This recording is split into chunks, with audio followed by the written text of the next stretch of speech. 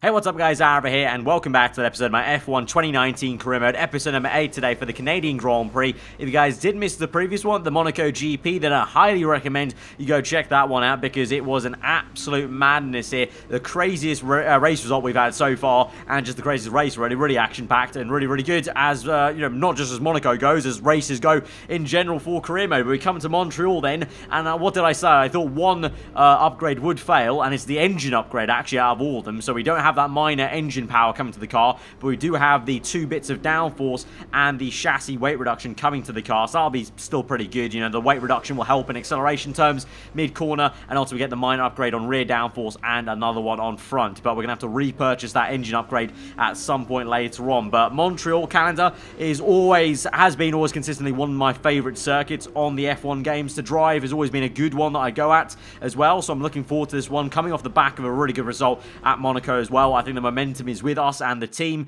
and looking forward to it. And Canada does look very sweet this year because they have remodeled it somewhat with the new the new pit lane kind of complex, if you will, with a new building and whatnot. They completely revamped it in real life in Canada, and that shows the same thing in the game there. So it's looking very lovely indeed. And so looking forward to this one. Obviously, it goes without saying, but we did the usual practice programs and whatnot to try and get the max R&D as well as we continue to try and develop the car. But with that done in the background, let's just go ahead and get straight into qualifying and hit the track with some anger.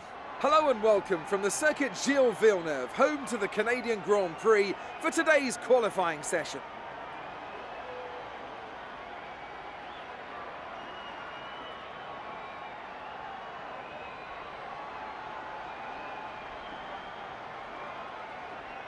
When it comes to getting lap time out of this circuit, it's traditionally been about maximising top speed.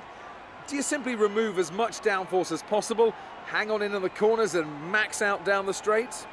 The teams will have arrived with all manner of parts designed to capitalise on the long straights. The cars will be that much harder to drive in the corners, but everyone will be in the same boat.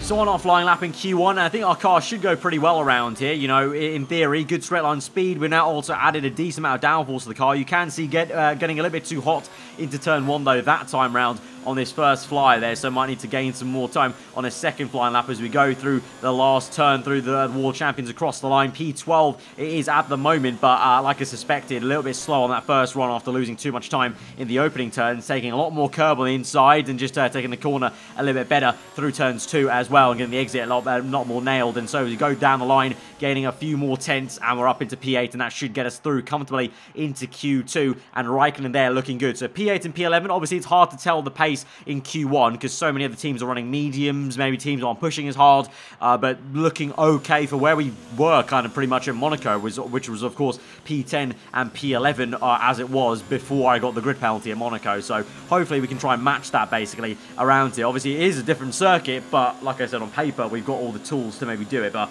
it's just about trying to put the lap together. So here we go, chucking it through the last chicane there, trying to avoid the wall on the exit. A little bit of a twitch of oversteer, but we do fine, and we're going to stick to the right hand side, the shortest run to the line, across the line, and we're up into P3 as it is right now in the session. Eventually that'll be down to P8, but we make it through into Q3 for the second time in a row in this career mode. Raikkonen is out though, but the gap isn't too big actually, so again the midfield fight really quite close here in F1, just like in real life there. You know, the difference is only what, 2 tenths there, and from Raikkonen to P10 is 1 tenth, so it's so close in this midfield scrap. It's great to see that, just like real life it's like that, but it just means that obviously if you do make a mistake you can get really punished for it, and Raikkonen does make it through into Q3, but we do. But it's very overcast right now, and that's making the track quite difficult to drive. You can maybe, I don't know, tell that I'm going a little bit slower than maybe I was in Q2 because the track that has definitely got a little bit colder and just felt I wasn't feeling as fast in Q3 here, so the lap time really might not be there, to be honest. So the clock never lies here, so we'll just see how it goes as we cross the line, but I think we might need a second lap here in Q3 to really try and improve quite a fair bit. But the reason why it's so overcast is because there is some rain on the way at the end of the session, so we'll have to see how that affects things here. But we have 2 new sets of soft tires to use in this session because we only used 1 in Q2 to get through. But we move on to our second flying lap. We've gained a decent amount of time in sectors 1 and 2 pretty much, but as we go towards the end of the lap, it is starting to rain now, and so that might compromise our line in the chicane on the exit, you know, through the wall. Champions being a little bit more cautionary not to kind of stuff it into the wall there, but we do still send it, and the car slides around, and oh, massive Massive save there. We're still going to gain a decent amount of time across the line from P10 up into P8, and so that saves our qualifying there. So despite making a mistake and going slower in the last sector, we get enough time in the previous ones to get up into P8. A brilliant qualifying for us ahead of both Renault cars, but beaten by the Racing Point car. Fair play by Sergio Perez. Obviously the Mercedes engine in the back of his car working well there. Lewis Hamilton on pole, so finally showing up maybe in this season, Hamilton is, but really happy to beat the two Renaults because they are ahead of us on paper on the R&D, but of course I think their engine is probably letting them down this race, I would say.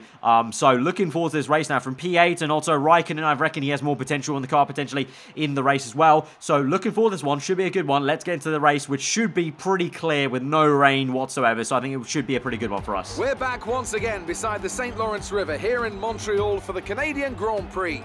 The event first moved to a variant of this track back in 1978. It was won by none other than Gilles Villeneuve, the first Canadian to ever win his home race, and in whose honour the circuit would be renamed.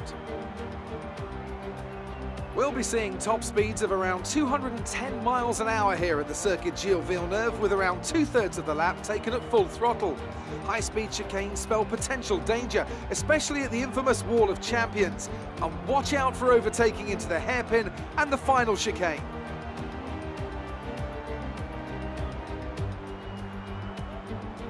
Joining us today to oversee all the thrills and spills, it's Anthony Davidson. And great to see you. How are you feeling about the race today, and how are the circuit conditions from what you've seen? Well, the surface looks clean enough, but I'm a little bit worried about the track temperature. It's pretty cool out there, which could give some teams difficulties when it comes to keeping their tyres in the right operating window. The cars out there that work their tyres hard and really put a lot of energy through them, they'll be the ones that are better off. Off the back of a fantastic qualifying session, it's time to see how our starting grid looks for today's race. An immense lap from Lewis Hamilton yesterday puts him on pole position, with Sebastian Vettel starting alongside. Looking down the rest of the grid, we have Leclerc, Bottas, Max Verstappen, and Gasly, Perez, the engineer, Hülkenberg, and Daniel Ricciardo, Magnussen, Stroll, Kimi Raikkonen, and Faber, Grosjean, Russell, Devon Butler, and Carlos Sainz. Albon and Lando Norris starts from the back of the grid. And now it's time to head down to the track. Right, so here we are on the Montreal grid and looking ahead towards the strategy. Now, I actually forgot to mention that I qualified actually in Q2 on a set of medium tyres and got through there to my surprise. I had some really good pace in Q2, which kind of shows up kind of a lack of pace I had in Q3 with the track getting colder. And so therefore, we have to start on those tyres. But I thought that would have been a really good thing for us because it would have opened up the potential one-stop. But apparently the tyre wear is so high for our car here that we have a 2-stop and a 3-stop recommended for us. The 3-stop looks really odd, using all 3 compounds. So I don't know if there's been some kind of weird glitch with the strategy or whatnot, but apparently a 2-stop is the way to go here for us today. 2 sets of mediums, and then instead of hards, which is kind of odd, I would have thought maybe you could do a soft to 2 mediums if you were to start on the soft tire, or vice versa for us, maybe 2 sets of mediums and then a soft. So bit of an unknown. So don't know what's going on with that, but I guess we'll just kind of see what that will mean for us in the race. But kind of like Monaco, we're going to have to see how it goes and just play it by what we're feeling with the car. But let's just get into this then and try and go ahead from our P8 slot as we go to 5 red lights then here today for the Canadian Grand Prix, round number 7 of the season. Lights are out and we're on the way, and it's an initially good start, but then of course being bogged down with the medium tyre versus the soft tyres. The guys around me have a much better start. Hülkenberg with a massive dive to the inside, nearly makes contact with Sergio Perez. I apparently did make contact with Daniel Ricciardo behind me, even though I didn't really see him too much there, but he squeezed him out apparently and made contact in doing so. But now we're down the inside of his teammate Hülkenberg, trying to get the position back that we lost at the race start, and we just about make that through. Little love tap on the DHL sponsoring wall there, and we get through into that position. So just about get back ahead of the 2 Renault cars, but losing some traction on the exit of that next corner, so it might be under pressure from Hülkenberg, and also the Haas of Magnussen in the background. Ricciardo also is nearly part of that fight. Up ahead of us though, there's a massive fight going on with Pierre Gasly, who loses a heap of time there in the Red Bull car. Sergio Perez trying to go around his outside there. So Gasly, once again, we find a Red Bull car a little bit slow. Monaco was Verstappen getting held up in traffic, and now we can see Gasly under pressure here. Verstappen's actually not too far ahead. Of course, the Red Bull cars maybe aren't going to be so good in a straight line. We saw in the real-life Canadian Grand Prix, Gasly struggled against the Racing Point cars, and so maybe we can try and join the party because Perez is past Pierre Gasly. So could we make an overtake on the Frenchman nice and easy to the last corner, because don't want to get too hot under the collar there, trying to send one too early. And also, usually, you can get a much better exit and try and make a move on the main straight. This time, though, Gasly didn't actually make a move to try and re-overtake Perez like I thought he might have done. And so we move on to lap number 2, and instead I'm under pressure, massive pressure by Kevin Magnussen, who's overtaken Hulkenberg, is now attacking me. Down the inside he goes. We leave him the space, though, on the inside there, and we're able to keep the position for now, but he's still there on the outside. It's a fantastic move, actually, to be fair to him, by Magnussen to keep it around there, because I would have probably backed out that by now, because that was so close to the wall. But we're going to come back at him straight away on the back straight here. No DRS, remember, on lap 2, just pure slipstream, and down the inside of the chicane. It's going to be very fine margins to the wall of champions, and we are drifting through on the exit there, getting the power on a little bit too early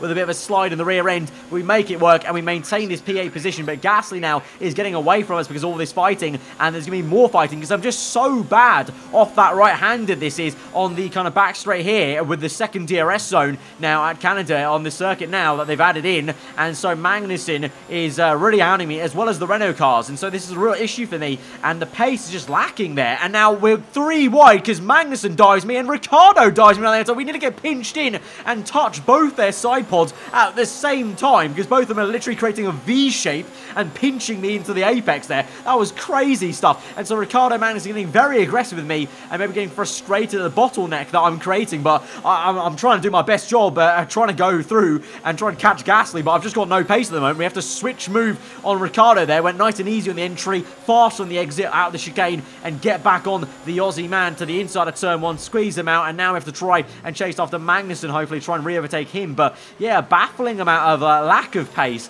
at the moment here. I thought we would have gone really well, you know, after that really great qualifying where we qualified into Q3 on medium tyres. You know, I didn't mention it at the time because I kind of actually forgot about it, but that was a really mega job by us. But now in the race, no pace, it would seem. No pace. And then as we move on, lap number 6, we're actually going to tell Jeff to shut up right now on our team radio because I actually was having audio issues with my engineer. Now, on the recording, you might be able to hear him, but for some reason on my computer, I couldn't hear Jeff properly. Like, he was cutting out a lot, and I basically couldn't hear him at all. And so I had no info around me of what was happening in the race. So, a very, very odd situation. So, it's almost like in real life, you have like an electrical fault with a radio. You can't hear your team radio guy. Basically, I just told him to shut up because there's no point in him talking if I can't even hear him, and it was muting the engine audio. I'd rather hear my upshifts. So that was very, very odd, and just a bit of a weird situation to add on to the fact that I had also no pace, which was also kind of alarming me a bit. And so now, once again, finding ourselves under pressure from another car in that second sector, and this time it's Lance Stroll, the home favourite, the Canadian in the Racing Point car. So Magnussen is pretty much completely dropped us at this point here after we had a bit of a squabble with him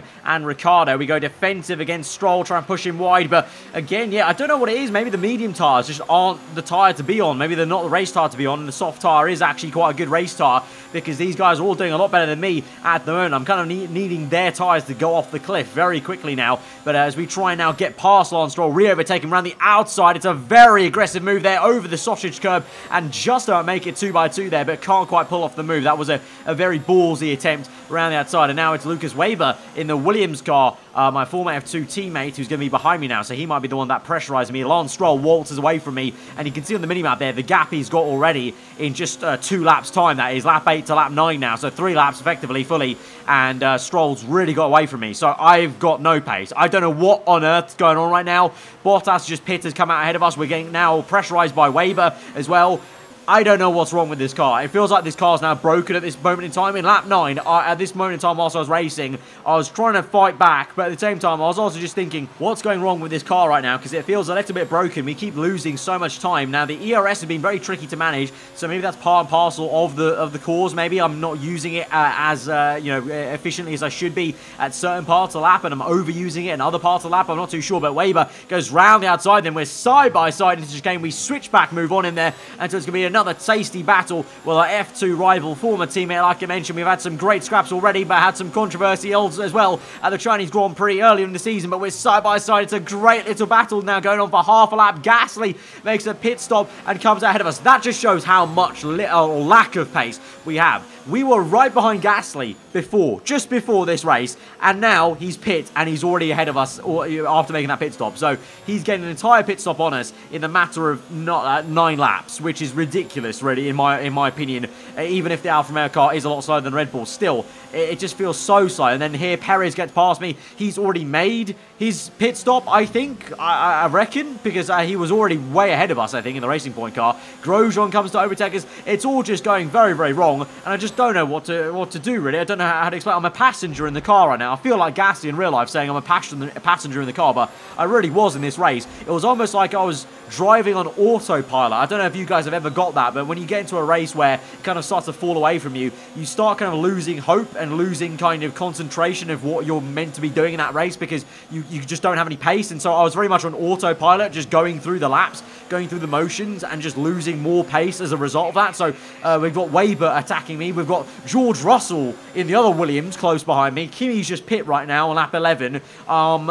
Yeah, just truly baffling. We're going to continue on because I wasn't sure what to do in this race. I didn't know, okay, am I still doing this 2-stop? Am I going to try and do a 1-stop maybe and try and make it go? I probably, in hindsight, should have tried to do a 1-stop, really. But instead, I come in the same lap as Lucas Weber, side by side into the pit lane there. Thankfully, the car goes, otherwise that would have been a nasty collision into the pit lane entry, but certainly would have made for a very lovely YouTube title, I'm sure. But yeah, we come in anyway on that lap because I want to try and match Weber, and basically we're committing ourselves to the 2-stop now by going on to a set of medium tyres again. But I think I might try and go to the soft tyre at the end of this Grand Prix. But we're going to come now down the pit lane, and to my shock, we're going to be in a lowly last place, P19, because Russell's out of the Grand Prix now. So in 19th place, last place on the grid. Albon's ahead of us. I've not seen in this entire race. I don't know what's happened. We've had 14 laps, and I've just gone backwards and backwards and backwards, and somehow I've lost about, what's that, 9 positions in the span of a couple of laps here, and I'm last place now. So truly baffling. Never thought I'd be in this position following that qualifying, but here we go now, trying to make up the positions down the inside of Alexander Albon there. It's a nice little move around the outside of turn 2 to try and get up into P18, so we've got to get on with it and try and make these overtakes. The only good thing is I should be on fresher tyres compared to these guys who pit a lot earlier than I did here, so it's time to attack, roll up the sleeves, and recover in this Grand Prix and not go into autopilot too much. Try and, slap myself a little bit in the cockpit and wake myself up and get the moves done. Now catching up to the next Toro Rosso of Devin Butler here. Hopefully in a straight line we should be able to get him. We'll have DRS. We've got some ERS to play around with as well, so overtake mode engaged. No rich mix though, because we don't have too much fuel to burn left for this Grand Prix. But here we go now. Didn't know where to go, twitching around the steering wheel. Eventually we pick the right hand side to the inside there, getting the job done just about, but in the brake zone Butler does come back at us a little bit there, but we finally get it done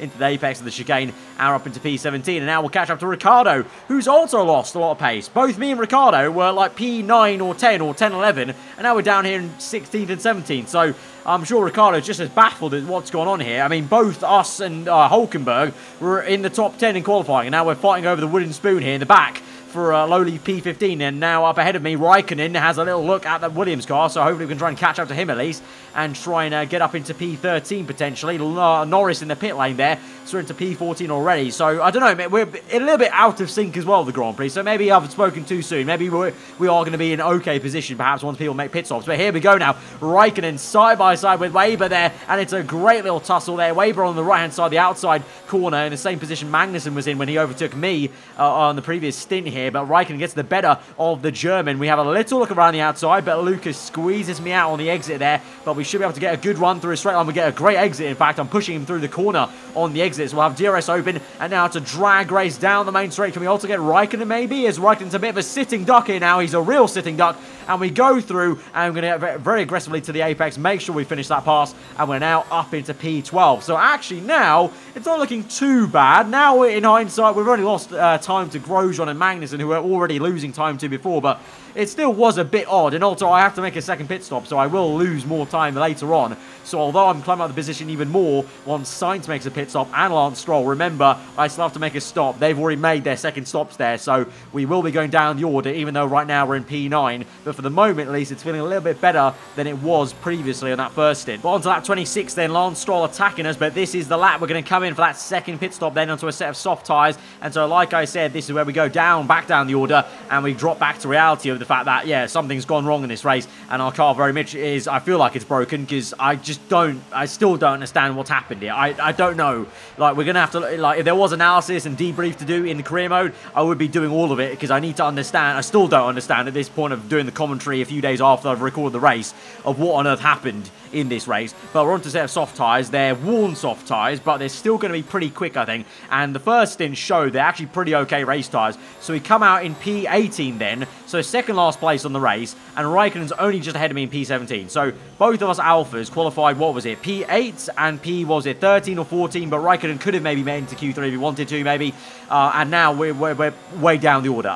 Yeah, I just don't know. So we've now got 5 laps left in this Grand Prix, not including the one we're on currently, and we're trying to catch up to Butler now. Raikkonen's already overtaken him. He's going to go ahead and try and overtake Weber. So it's all kicking off with our F2 rivals here today as we try and send one to the inside of Devon there. It's a lock up on the front right, but we get it through, skating through mid-apex there and avoiding any contact with the wall on the exit up into P17 and up ahead. Look at that, Raikkonen on the outside of the chicane there. Can he get it done? He's in the inside there. He's made some contact with Weber, and they've lost a lot of momentum there, and he gained so much time. We're right up there, Chuff, and we're having a good view of this battle now through turns 1 and 2. Nice side-by-side stuff, and Raikkonen will get it through around the outside there. Great stuff from him. Really nice overtaking. Now we'll move on to the hairpin, and we're going to try and get Weber ourselves with DRS available to us, so we can see we're in low fuel though, so we need to save some fuel at some point in this race. But for now, I was a little bit annoyed, so I just wanted to continue on and try and push the car flat out for now. We'll worry about the fuel later on the last few laps. So here we go around the outside. It's a very bold move. It's a very aggressive move,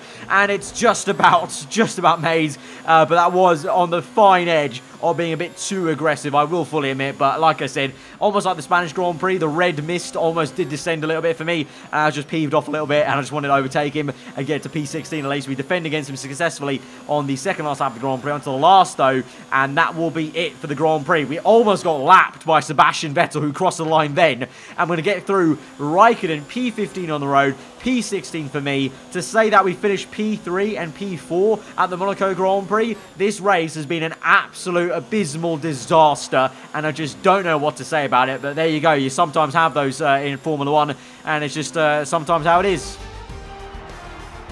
Here's our winner, pulling their Ferrari into Parc Fermé. What a fantastic race it was. Talk to me, Ants. What was it that set them apart from the competition today? I really feel the track layout combined with the track temperatures we saw today suited their car. These cars come alive when the tyres are just at the right temperature, and the driver did a great job managing that as well. They just look so comfortable out there. It's like anything, it always looks so easy when it all just clicks. Here come our winners now. A thrilling race and a tremendous effort by Ferrari. Their history is well known, so it's no surprise to fans the world over to see them come out on top once again.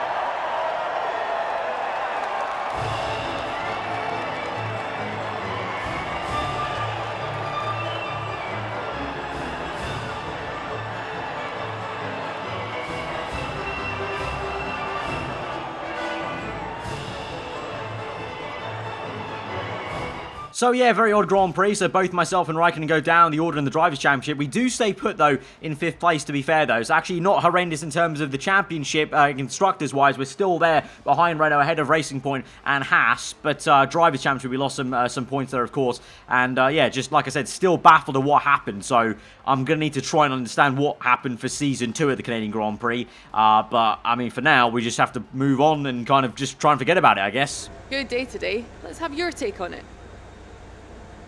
You were neck and neck with Lucas by today's finish. Can we look forward to more of the same? Yeah, obviously it got very, very frosty at the end there, but always happy to put on a show, and that's going to get a bit of a showmanship increase there for us. Do you have any comments about the collisions? And I might have said something here, but I thought no comment would probably be the better thing, not get me in any trouble in any kind of way for reputation with the team or anything like that, so just no comment there. Play a bit of a Raikkonen kind of answer.